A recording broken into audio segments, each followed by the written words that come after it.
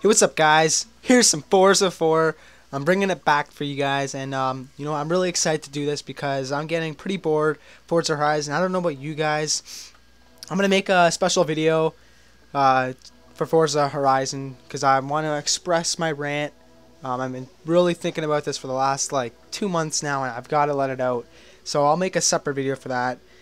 As well to lead on how I'll be making more Forza 4 videos. But here's the first one back, and I'm going to continue on. Guys, I'm sorry if you guys are really into Forza Horizon, but I'll probably be doing a lot more Forza 4.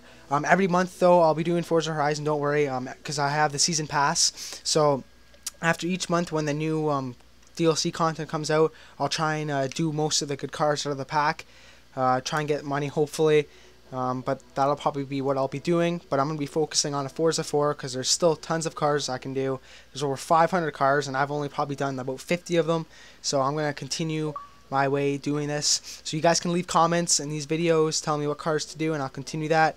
Remember, guys, though, I do have a lot completed already, but just you guys can leave comments down, and I will do that. And I might update some prior ones that I've done a couple months ago, just because I think I can do them better now.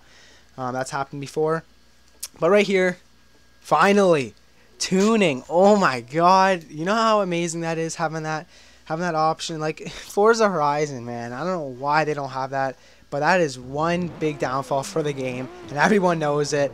Not only you can't even freaking drift in the game. A lot of people hate that too, but the tuning's a big part.